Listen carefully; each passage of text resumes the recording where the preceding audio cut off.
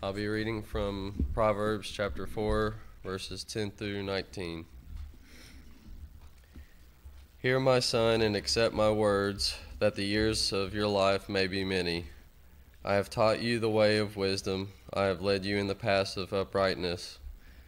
When you walk, your step will not be hampered, and if you run, you will not stumble. Keep hold of instruction, do not let go. Guard her, for she is your life. Do not enter the path of the wicked, and do not walk in the way of the evil. Avoid it, do not go in it. Turn away from it and pass on, for they cannot sleep unless they have done wrong.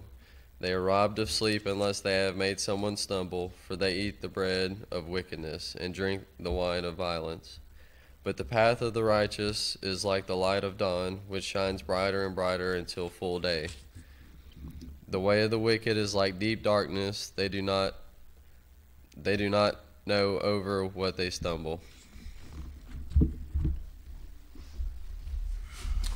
All right, good morning. Yeah, good morning. This is a good morning. I like that standing for the reading. I appreciate Ethan asking us to do that. I almost sat down. I'm not used to it, but I appreciate that, Ethan, giving attention to the Word. A lot of good things going on this morning. I want to dive into this. I don't want to distract us from what John Austin just read too far, but I did want to mention there's a lot of great things going on today, and one of them especially over at the Sumner County Jail this morning. As of the last count yesterday at about 3 o'clock for me, we had given out gifts to about 55 kids. About 19 or 20 different guests had come at that point, and there were several more after that. And then when I left this morning, folks, at least 2 families had started to come in, and so a lot of good things. And if you don't know what I'm talking about, for a few years now, Old Union has really supported a ministry that helps families of the incarcerated be blessed during Christmas time. And so we've collected a lot of gifts. A lot of other churches, some schools, even some companies in town have supported that. Yesterday, we not only did that, but we provided meals for the officers, for the correctional officers on staff during both shifts. And then we'll provide meals for both shifts Tuesday and Tuesday evening as well. And so just a lot of wonderful things, and God working in ways that some that we can see through that ministry, most that we'll never see. And so, or at least I think we might never see.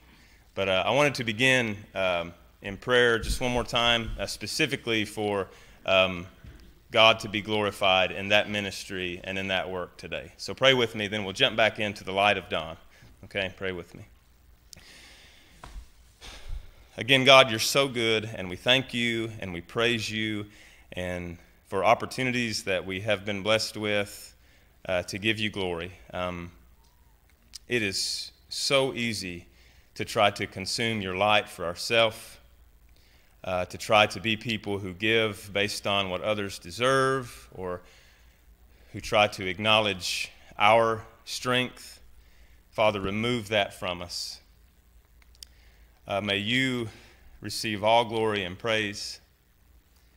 May gifts, Father, to many who are undeserving be reflective of your grace to us, Father, who have received gifts as undeserving.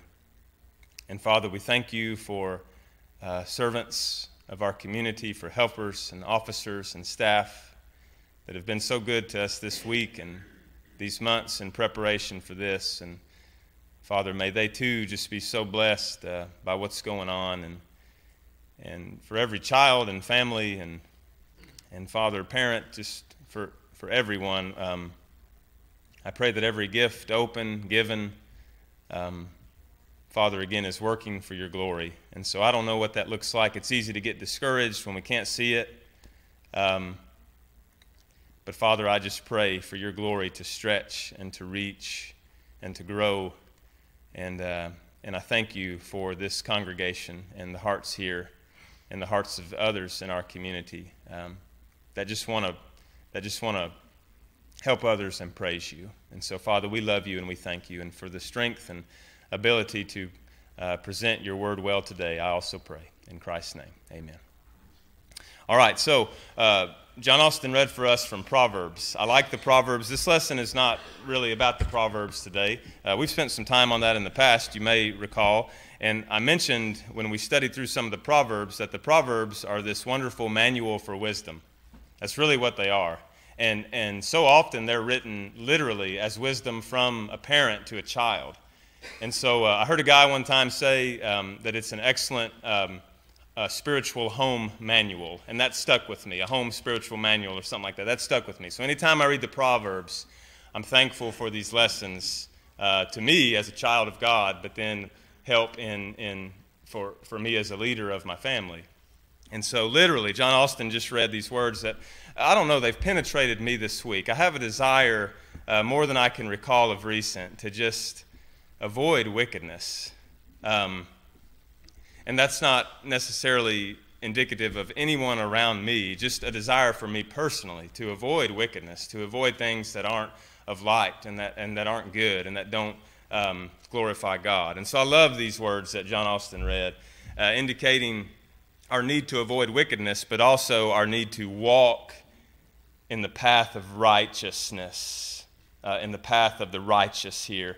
And then, you know, righteousness for me becomes a word that can be difficult to understand sometimes. You may be reading a Bible that says walk in the way of the just, okay? But even that word, sometimes difficult for me. And so I appreciate the metaphor. All right, this is the beauty of the Bible so often, the beauty of the Proverbs, the beauty of the Psalms that we're studying on Wednesdays. Sometimes we can't understand exactly what's going on, and so we get these pictures, these metaphors, all right, these images that help us. So this is what rightness is like, okay? This is what God's way is like. This is what rightness is like. It's like a sunrise that penetrates the darkness. And it's like a sun that gets brighter and brighter and brighter and brighter as the day goes along, okay? And so I can kind of get that. I can kind of grasp that. I'm thankful for the proverb writer here that indicated that walking in the path of righteousness is a journey that we grow in, you know, that grows brighter and brighter and brighter as we walk this path, as we struggle to journey down this path of rightness, of seeking rightness, God's way, what is good. It's not easy, is it? And sometimes we feel that darkness more than others. But man, I appreciated this. And so let me try to draw it all together, okay? The father's child metaphor, the Jesus and rightness and sunlight. This week, something pretty big happened at home. So Kelly and Amelia were talking. I wasn't home. This was the morning hour. I was away. And apparently, I like to tell these stories better when the girls aren't in here, by the way. I didn't mean that really funny either. Like, I don't want them to be pressured as a preacher kid. But anyway, so Amelia is asking Kelly, what if God is not real, essentially? And what if the Bible is just a storybook? And you know, that might shock you to hear an 8-year-old say that. I'm actually, I find myself thankful though to hear an 8-year-old say that, because I'd much rather like walk with her at 8 than I had try to walk with her at 19 and 20 and 21. You know. And so it didn't, you know, we weren't upset or anything. Kelly handled it well, and then we all talked about it later at the dinner table when I was at home. And all I found myself really being able to say is that, well, I'm anxious to study and meditate on the Word of God with you as you grow.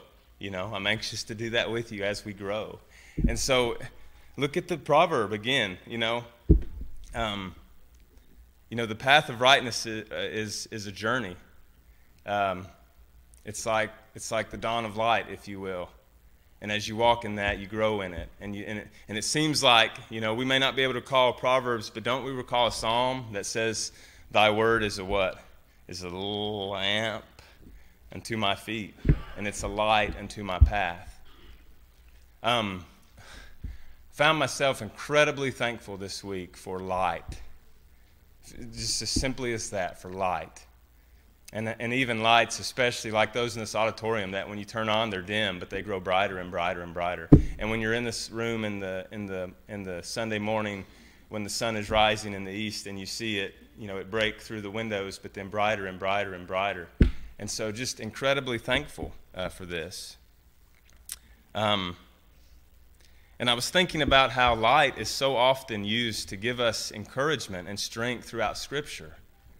Light is so, in fact, you can check me on this, study this, and find out for yourself. But I would guess that light is probably the most used image or metaphor in all of Scripture. Maybe like a rock among water, maybe that one's close too. We hear that one a lot, But I would guess that light is probably the most used metaphor, light and darkness, to help us distinguish between what is good and what is evil, what is right and what is wrong, what is chaotic and what is peaceful, what is desperate and what is hopeful, light and darkness. And that probably starts from creation. I love when the story comes together, right? So the first words of your Bible, some of you have them memorized. They're really good to know. I have them. I always mess them up. I want to be able to speak Scripture to you guys, but I always mess it up. But in the beginning, right, God created the heavens and the earth. It's so good to try to put these things in your heart. In the beginning, God created the heavens and the earth was formless and void, and darkness was over the surface of the deep. And I love this, but the Spirit of God hovered over the surface of the waters. It was chaotic and formless and void, and our great God brings order and peace and structure and goodness. And God said, let there be light. Light was God's mechanism for penetrating darkness and bringing it into order. Light was God's initial mechanism. Now listen to this. His initial mechanism to bring his desire for mankind to fruition.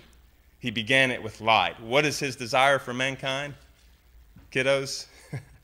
For him to share himself with humans, with us, humans. It's different than other worldviews. I'm here today as a believer, loving the fact that we are the day 6 creation of God, right? God began God's mechanism for establishing his plan for sharing himself with mankind began with what? Let there be light. And there was light, and God saw the light, and it was good, and the darkness separated and God separated the light from the darkness. It's beautiful. And so establishes or begins. You count them, right? You're getting, if you're like me, you try to read your Bible every year. You do Bible reading things in January, right? Some of you do that. I encourage that, by the way. I encourage that. There's a new app. I'm going to have to get a smartphone, by the way. Sorry. I'm going to have to get one. This thing is falling apart.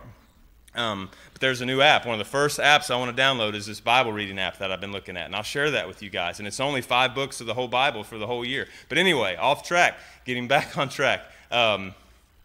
Read your Bible and see if light doesn't continually occur in Scripture as this metaphor for guidance and for hope and for goodness and for rightness. You see it and you find it. And you can probably, if you've been coming to church for any amount of time in your life, you can probably quote some Scripture with light in it. You probably can. You can probably think of one now. If you need help, Ethan just sang songs that all involved light, that come a lot of them directly from Scripture. Blue skies and rainbows and sunbeams from heaven. What was the second one you sang, Ethan? I think shadows are walking in sunlight. Thank you. This verse, I fell in love with this verse this week, actually, Ethan, and then you picked it. Shadows around me. Yep. And shadows above me. Yep. You ever feel that? Yep. Things get hard. You lose friends. Death hurts people you love. Church is kind of weird right now. Shadows around me, shadows above me, never conceal my Savior and guide. Amen. Amen. Because he is the light and him is no darkness. So I'm going to hang out by his side, right? Walking in sunlight. That's a good one. This is probably my most recent favorite, though, Light of the World. We got to learn some of these new songs. We got to get them. They'll bless us. I see God's purpose for making us in the first verse of Light of the World, or Here I Am to Worship. Ethan led that. So beauty that made, I think of creation in this. Beauty that made a heart to adore you. I think of creation. And then beauty that gave this hope of life spent forever with you. I think of creation. I love that verse. Again, our purpose. God wanted to make beings, humans, to know him and then to adore him because he is how good? So good. And then we get to spend forever with him. That's God's plan. Wow. And so we sing that. Here I am to worship. Here I am to bow down. Here I am to say, you're my God, not anything. You are my God. But then the second verse gets thrown at us, and we see something's gone wrong. So you humbled yourself, and you came to the earth you created, and for love's sake or for our sake became poor. Why? Well, something happened, didn't it? Something happened. We know what happened. A lot of us know the story. We know the story of Genesis 3 and how things were made good and we were made to adore God forever, but something happened. And simply put, we chose darkness over light. There's that metaphor, right? Jesus would put it this way, speaking to Nicodemus. Jesus would say, the light has come into the world, but men, meaning humans, men and women, love darkness instead of the light. That's what happened. To put it even more simply, there is the way of rightness. There is the way of God, but what do I choose so often? The other way. You know it? And I'm not the only one, right? And so I live in this world that hurts and stinks and has a lot of shadows because it's what we do. There's a way that is right, but we choose the other way. And we exist among chaos, and we get upset, we get confused, and we struggle with sin that we've tried to put aside for so long. I saw this really, I really appreciated our study of Psalm 38, and it stuck with me. I wanted to read it quickly. And so this is David crying out, Lord, please don't rebuke me in your wrath, and don't chasten me in your anger, because your arrows have sunk deep into me. My iniquities have gone over my head.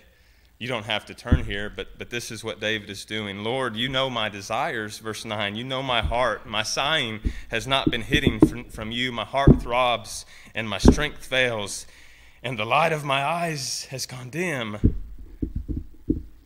I'm like a deaf man. I don't feel like crying out to you. We studied in the psalm that night. Have you ever felt so bad you just don't feel like it? I mean, God, it's not that I'm giving up on you, just I don't know what to say right now, you know? I'm ready to fall. I confess my iniquity. I'm full of anxiety because of my sins. But I love verse 15. The psalmist says, David here says, but I'm going to hope in you. I'm going to hope in you. Oh, man, I love that. I'm going to hope in you. This is what I want you to consider this week. Real simple. I wanted to be simple today. I want you to consider Jesus as the light of the world. Isn't that simple? If you take anything from it this morning, I just want you to think more about Jesus as the light of the world. And I challenge you to see light this week and to see him and to be renewed to walk in him. And to refuse wickedness, to refuse evil, to refuse these harboring of bad thoughts, to walk in the light of Jesus, that hope that the psalmist mentions in 38. But you are my hope. You see, Jesus becomes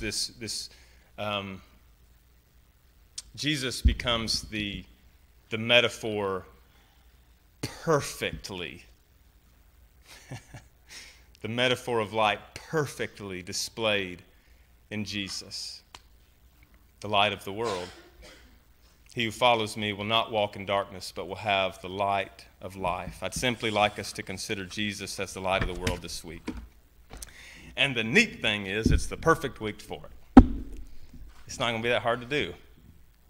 You're going to see light everywhere this week. You are. It's the best week for it, perhaps. Let me explain. And so, a special day coming up this week, right? You all know what this special day is? It's called, you ready? The winter solstice. Gotcha. It's called the winter solstice. You weren't expecting that, perhaps. And so the word solstice, it's not pagan. So calm for a minute. It's not. It's Latin, actually. It just means the standing still of the sun. Okay, isn't that cool? And like I said, its origin is not pagan. It's actually just how God created the universe. You know, it's how God created our solar system. It's amazing. It's things like this that I read and I see pictures of, and I think I tried to put an image up there for you guys. Thank you. Like, you know, you've heard the things before, how if the Earth was tilted just a little bit this way or a little bit that way, or if its orbit swung a little bit too far or a little bit in, like, I mean, things like the solstice just make me praise God. And I wrote down some words because I knew I'd mess this up. The winter solstice is the time of year when we experience the lowest amount of sunlight in the northern hemisphere and the highest amount of darkness, right? It's when the days are the shortest. The daylight is the shortest. And that's because, I'll have trouble with this one, but that's because the sun's direct path is at Earth's lowest latitudinal point. Did you get that? All right. And so, yeah, it's going to be dark on the 21st, Tuesday, right? It'll be the darkest day of the year. And so, it's actually kind of a good thing, right? Why would we call that a good thing? Because of what follows the winter solstice. The days start to get what? Yeah, at least the daylight starts to get longer. And aren't you thankful for that? Because I don't know, I've not met any of you that enjoy long days of darkness, you know. Somebody perhaps does, and that's cool if that's your thing. But, you know, we're ready for the sun to come back, for the sun to stop standing still, so to speak, and to come back, right? And so this day has often been celebrated. We are thankful for this day. And again, like I said, we can recognize this as God's creation. It's not pagan at all. It's celestial mechanics, someone called it this week. I thought that was cool. Celestial mechanics. It reminded me of Psalm 19, another wonderful psalm. The heavens, right, are telling of the glory of God. The heavens are telling of the wonder of a creator, right? Their expanse declares tilts and equinox and solstice and seasons, and their expanse declares the work of his hands. You can think this is random if you want, but I heard somebody say one time, I think it takes more faith to think this is just by chance. Day to day pours forth speech. Again, this idea of daytime. Day to day just pours forth speech, whether it's long periods of daylight or short. They scream the speech of God's creative power. Night and night reveal the knowledge of God's creative power. It's amazing. And so again, we believe that the God of the Bible, that the God who inspired these words, created the earth and all of the universe and established all of the paths of the sun and all of the solstices and all of the seasons and the equinoxes, and it's amazing. Okay, but sadly, and you're probably aware of this, sadly throughout history, many have hijacked this day from our God. They have, okay? And they've credited other gods or gods that they haven't known. Some today just celebrate it as happenstance. It's just cool. It's convenient. The days start getting longer. They credit no God. All right? So the glory of our God has been hijacked. This has been taking place for a long, long time. Okay?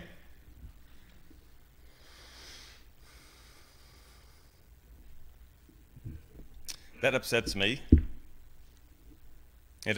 Perhaps it upsets you that some would just celebrate something so amazing and not praise our God.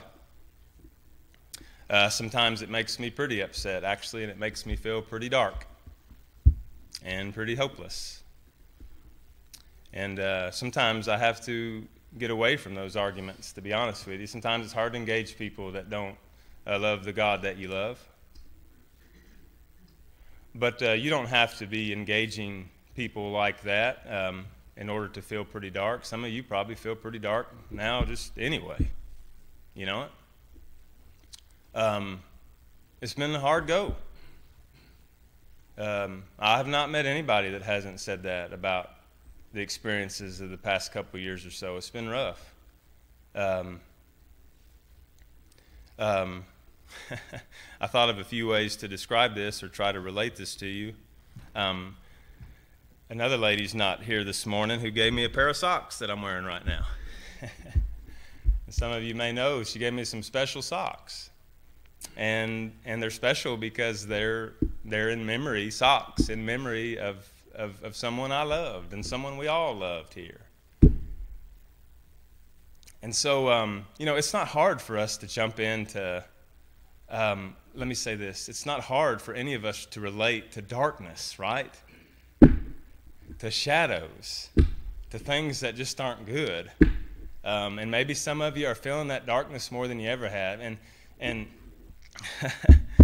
you're wanting light. You're wanting a sunrise, right? You're wanting something to peek through the darkness and to give you hope, all right? I think about some people who were waiting for a Messiah in the Old Testament. About a year ago, a little bit longer, I really started digging into these folks that were waiting for a Messiah in the Old Testament prophets. Some of you may remember those lessons. You probably don't, because they were like Haggai and Malachi lessons. I know they were tough. But in these people, I found people that wanted so much for the Messiah to show up. You know what? They wanted things to stop being dark, right? And so, man, they screamed at God, and they screamed at each other, and they longed and longed and longed for Messiah. One of them was Malachi, and he wrote something that I have so appreciated in Malachi 4.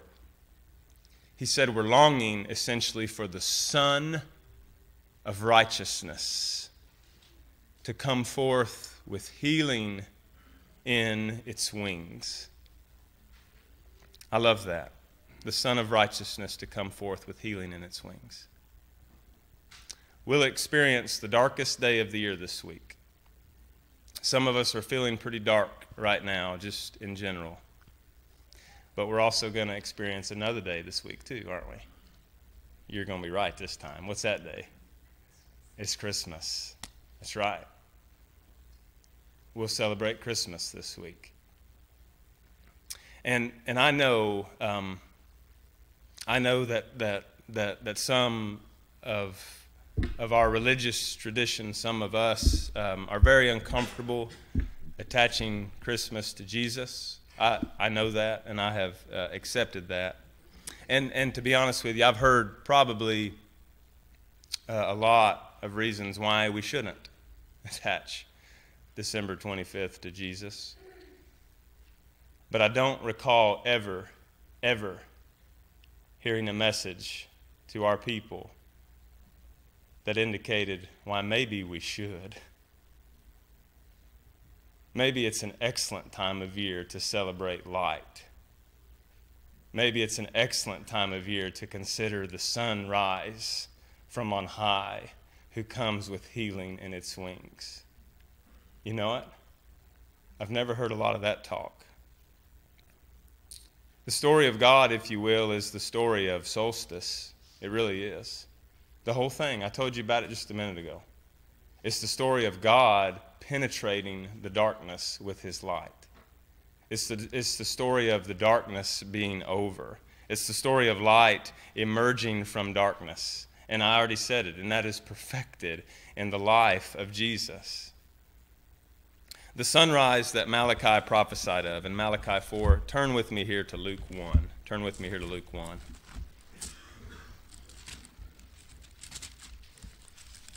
The next place that we see, now listen now, the next place that we see the sunrise from on high mentioned in our Bibles is in Luke chapter 1 and verse 78, okay? And this is how the Bible works. This is not by chance. We need to it's really good for us to understand this, that the Bible is one story and it's all so connected, okay? And so there is no doubt in my mind. In fact, it is, I almost want to say it's 100% right here, that what Luke is recording of this man's speech or prayer named Zacharias is directly related to what the final prophecy in Scripture of the Old Testament mentioned. A sunrise, a hope, a light penetrating darkness. And this is how he did it, okay? This is Luke chapter 1, beginning in 67. I love that we have mixed blend of people here. Some of you may not know anything about this, and that's great. Time to walk in that path of rightness. Zacharias is the father of a guy we call John the Baptist, okay? And Zacharias is a Jew, and he's a priest, and he knows the Messiah prophecies. He knows them. I guarantee you he knows them. He probably has the messianic prophecies memorized, okay? And so when he hears that his son will be this forerunner for Messiah, that his son John will be the precursor of this Christ, Savior, King, this is what he said, okay? Verse 68, blessed, first off, verse 67, filled with the Spirit. Verse 68, he says, blessed be the Lord God of Israel, for he has visited us. Jump into this language. We've been in darkness waiting for a king, but now we see this light. He's visited us. He's accomplished redemption for his people. He's raised up this horn of salvation for us in the house of David, his servant. And he spoke by the mouth of his prophets from old. Remember, he knows these guys. Salvation from our enemies and from the hand of all who hate us, to show mercy toward our fathers and to remember his holy covenant, the oath which he swore to Abraham our father, to grant us that we, being rescued from the hand of the enemies, might serve him without fear in holiness and rightness or righteousness before him all our days. And you, child, referring to his son here, will be called the prophet of the Most High. For you will go before the Lord to prepare his way, to give to his people the knowledge of salvation for the forgiveness of their sins. And I love 78. This is so good. Because of the tender mercy of God, with which the sunrise from on high will visit us and shine upon those who sit in darkness and in the shadow of death, to guide our feet unto the way of peace. Luke knew exactly what he was doing in recording this. And that's why just a few words and verses later, read it with me. This is chapter 2, verse 8 or 7. Mary gave birth to her firstborn son, and she wrapped him in clothes, and she laid him in a manger, because there was no room for them in the inn. Humbly you came to the earth you created. I got to keep reading. In the same region, there were some shepherds staying out in the field and keeping watch over their flock by night. And an angel of the Lord suddenly stood before them, and the glory of the Lord shone around them, and they were terribly frightened. But the angel said to them, do not be afraid. I bring you good news of great joy. Could we say, I bring you light?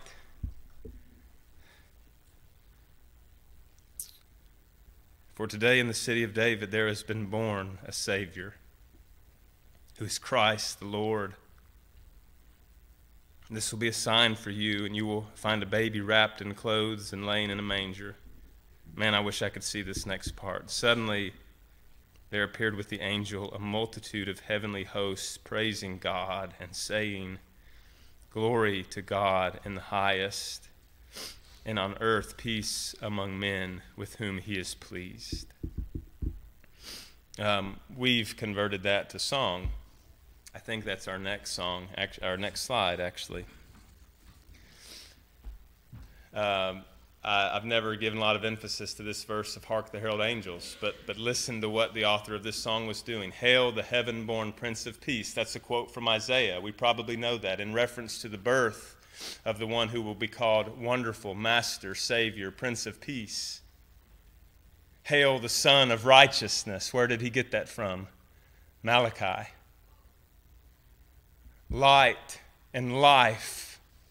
Light and life to all he brings. Risen with healing. I'm pointing to mine. Healing in his wings. Where did he get that? Malachi. Some of you may not like that song so much. Let me tell you how crazy God works. Some of you know Lauren Daigle, right? So I'm riding to the building this morning pretty early. And I always try to be honest with you guys, you know, a season where you just need some light. You need it. Maybe it's because it's solstice, I don't know. You just need some light. You pray, you know, you don't want to give in, you don't want to give up, you want to be steadfast, you just need some light, God. And so this song comes on the radio, and I thought this must be a new song. I've never heard this song. This is a new song, and I'm sitting there and I'm just thanking God for a song I've never heard at a moment when it was really cool to hear, you know. And the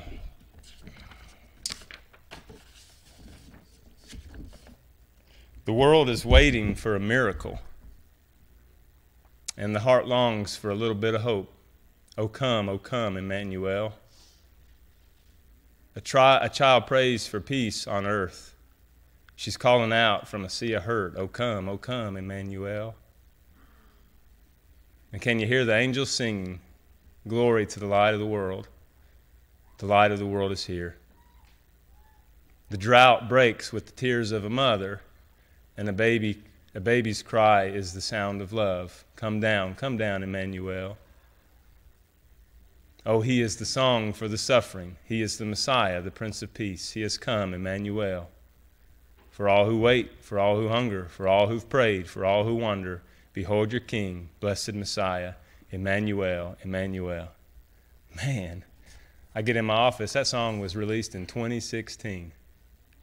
How have I never heard that song? We're about to wrap up.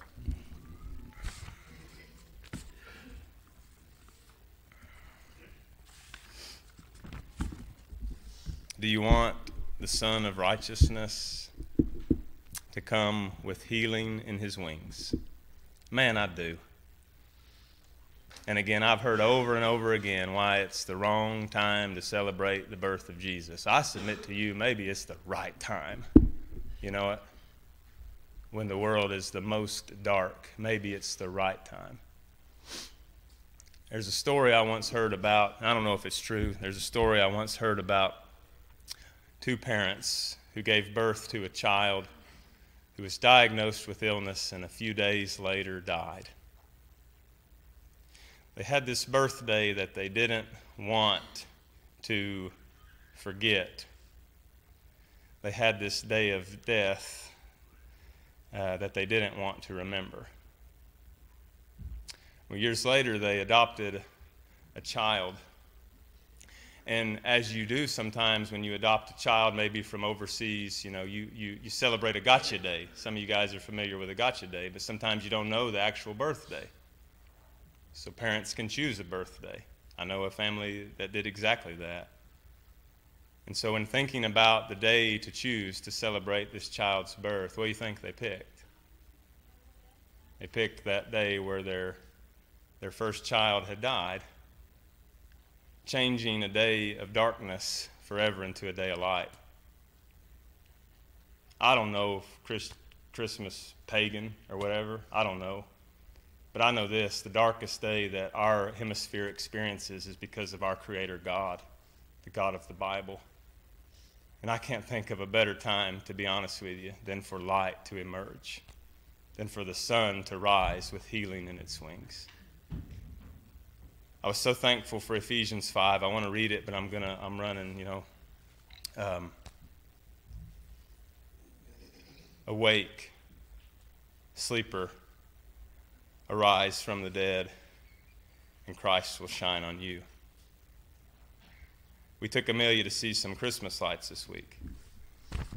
And I'm pretty sure after studying this week that probably the reason that the tradition of lights at Christmas exists is from Christians trying to redeem this day from paganism. Isn't that cool to think about? You may put lights on your house this week because of Jesus Christ. Prove me wrong. Like, I'm open. I'm not daring you. I'm saying maybe I'm wrong. I don't know. But so we're seeing these lights this week, and Amelia's loving it, and Clara's loving it. They're hanging out of the sunroof of the car at a place where you could do that, by the way. And I found myself thinking, after we had talked about God being real and the Bible being real, I thought it'll be my aim that she is just as excited about the light of the world as she is these Christmas lights. That's that journey we'll walk down, okay?